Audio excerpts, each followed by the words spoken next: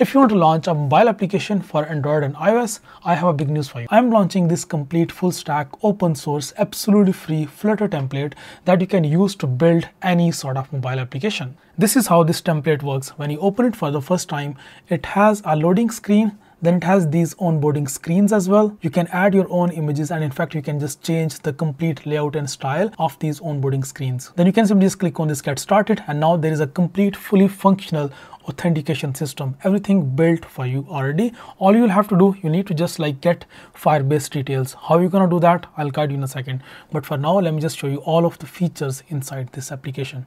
So you can simply just continue with Google. You can sign in with Google. So you can either log in using your own email address, or you can log in using Google as well. And then I have integrated AI into this app. I have actually integrated AI using OpenRouter. That means you can use almost any sort of AI model out there. If you're going to build an AI assistant kind of app, or maybe like an app that can generate images, everything you can build using this template, because you can integrate any large language model from OpenRouter directly into this app. Right now I'm using DeepSeek R1. So just to test, I'll ask it to tell me a joke. So I'll just press enter, and now it tells me a joke. So let's just wait for it. And now you can see it is responding, and it has just shared an answer. The answer is, why don't scientists trust atoms? Because they make up everything. Okay, cool, fine. Anyways, so this is the AI integration. Now, if you just go to this profile section, from here you can see there are a lot of features. There are a lot of default profile features that you'll need inside your app. That actually includes your app settings. After that, your profile name, email address, and the sign-in methods as well. And users can directly change their password from here as well. So all of those options I have already built for you. And then you can simply just go to this settings tab, and in here you can just find all of these different options from here. And the most important one is this dark mode. So you can simply just press on this, and now we have our light mode, and I can just press it back. Now we have our dark mode. Then there is voice input settings. User can set up that as well. And then there are a lot of other options in here. Users can actually sign out from here, delete their account, or whatever they want. This is just the initial version of this template. I have a huge list of features that I'm going to add to make this template the best Flutter mobile application development template out there. There'll be much more advanced themes, UI designs, and a lot of other features. For all of the features that I'm working on, you can find details about every single feature from this link in description. So just click on that link, then you can just find everything on that web page. I'm not going to charge anything from you for this template. So this entire template with all of the upcoming features will be absolutely free to use. If you have been watching my videos for a while, so you might remember that I launched a completely open source SaaS kit, which was absolutely free to use. So just like that, this Flutter kit is also absolutely free to use, and it will always be free for you to use. So before we dive deep into this video and I walk you through that how you can set up this project, please subscribe to this YouTube channel and click on that like button as well, and share it with anyone who's looking to publish their mobile application. So just click on the link in description, and then you will be redirected to this page.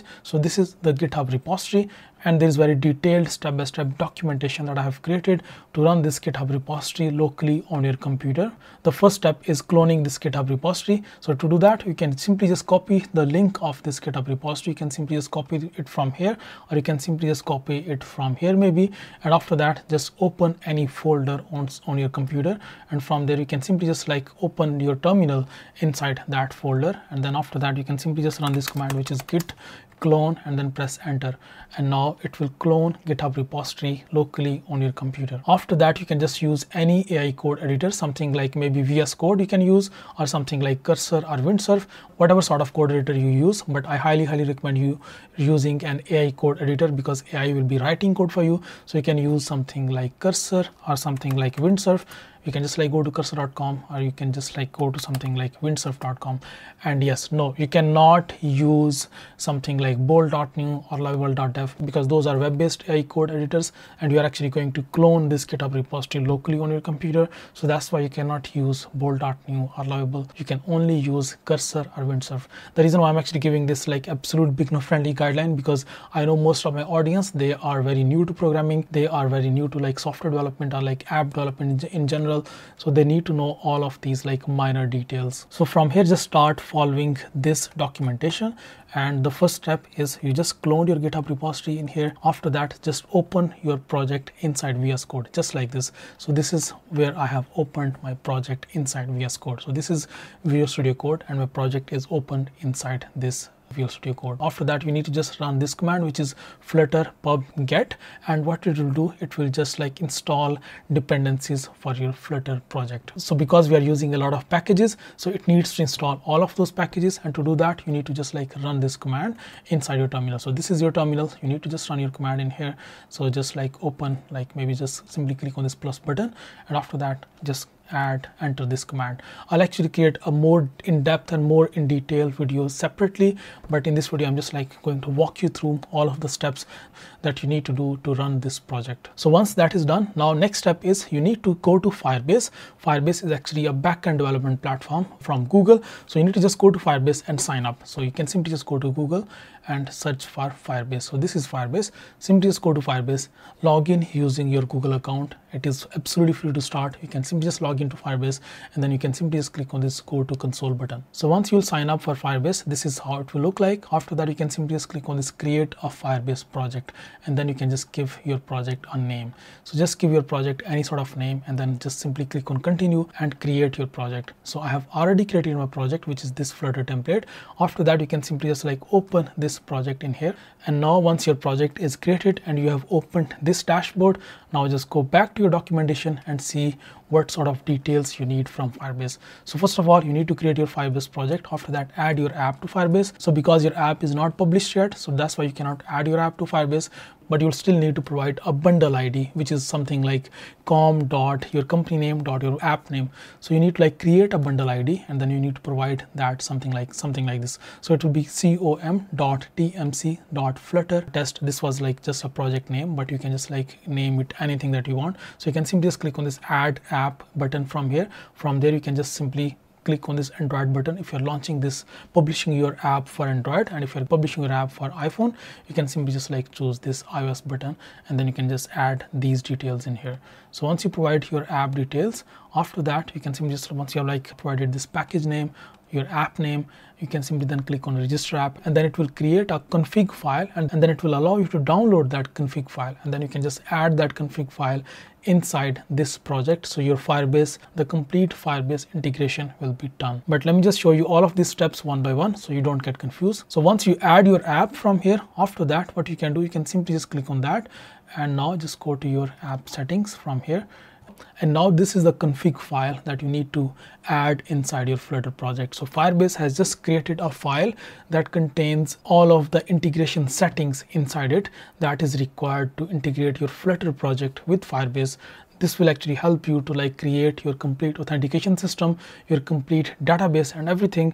So you need to just like download this this file, which is called google-services.json file, and it's called like config file. So you can simply just download this file. This is how this file will look like. So our file has been downloaded. Now next step is you need to now go to your app folder, and inside app folder you need to then drop this file over there. So let me just open my project in here. So inside this Flutter project, there is this Android folder. So just open this Android folder.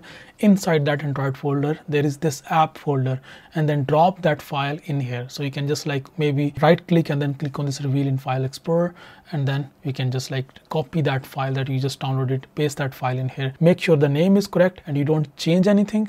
But yeah, this is how you can copy this file. Don't worry if you're getting confused. I'll create a separate video where I'll just like walk you through each and everything, where I will clone this repository and then create a new app in live session. So don't worry about that.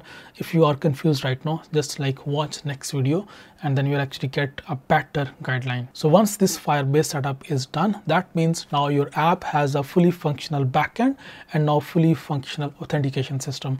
The Google login and email login and the complete backend, everything is now fully functional and working. The next step is open router integration. So for that, you can simply just go to open Open Router. So we are using Open Router to integrate large language models, LLMs, inside our app. So you can just go to openrouter.ai. Again, it's free to start, and you can just like choose any free large language model from here. Just sign up using Google, and after that simply just go to this keys section from here, and now you can simply just click on this create API key and just like give it a name, click on create, and it will create an API key for you. So once you have copied your API key, just go back to this documentation, and from here just go to this lib folder.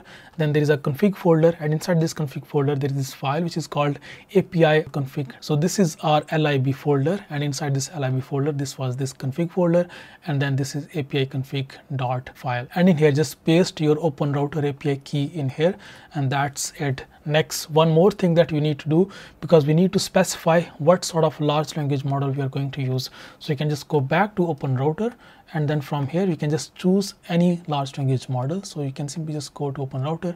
From here just maybe look for free if you wanna like use something like free, something like maybe DeepSeek. So this is DeepSeek R1. This is a free model. This DeepSeek R1 free. So it will cost you $0 for per million input tokens, $0 per million output tokens. Make sure that you do not use this in production. In production, I recommend you using its paid version. But just like go to this, and from here you can simply just click on this API section, and from this API section all you need to do, you need to simply just copy this from here. This is the model ID. You need to simply just copy this one from here, because this one is free. It has a free in front of it. So copy it from here, then paste it inside here. You can see I'm not using the free one, I'm using the paid one. So you can see it in here. And if you want to use the paid one, so you can simply just like again look for DeepSeek. So this is the paid one. So in this paid one, if you just like go to this API settings, and from here you can see this is the model ID of this paid one. Just paste that in here, and that's it. Now next step will be, if you want to like test this application and see and make sure that everything is running, so you can simply just like now create an Android build. To create an Android build, you need to just like run one command. This is the command for Android build, which is flutter build apk and then debug. So you simply just run this command, and it will create an apk file for you that you can then install on your Android phone, and then you can just like test it. And then if you are using something like Cursor or Windsurf, now you can just like directly ask his chatbot and then share like details about your app that you want to build. And if there will be any sort of like errors, any sort of like setup errors, or if you're like confused about anything right after cloning this app, or maybe if you just want to like copy paste this URL, this like GitHub URL from here, you can just like copy this GitHub URL from here, then paste it inside your Cursor or Windsurf and ask it to like clone this GitHub URL, and then like clone it locally, install all of the dependencies, and guide you that how you can just like put all of these details in here, how to set up like Firebase and everything AI code editor can actually do on your behalf. Right now you can see I'm using Augment Code, so I'm actually a big fan of Augment Code. I switched from Cursor like for a while, and now I'm regularly using Augment Code. So I'm just using Augment Code. The functionality is very similar to like a Cursor agent, Cascade agent from Windsurf. So yeah, this was how easy to set up this Flutter template. If you are still confused and you have like still so many questions, I know you will have like a lot of questions. So just leave your questions in comment section, and I'll try my best to respond each and every single one of them. But wait for the next video where I'll give you a complete detailed step-by-step guide that how you can actually clone this like Flutter template and then create a new application using this template. It is going to save you a lot of time, because a lot of difficult modules have already been developed. So you won't have to like create everything from scratch, and now new features are coming as well, so you won't have to like do everything from scratch. So please don't forget to subscribe to this YouTube channel, and if you have any further questions, just leave your comments in the comment section. I see you next video. Bye bye.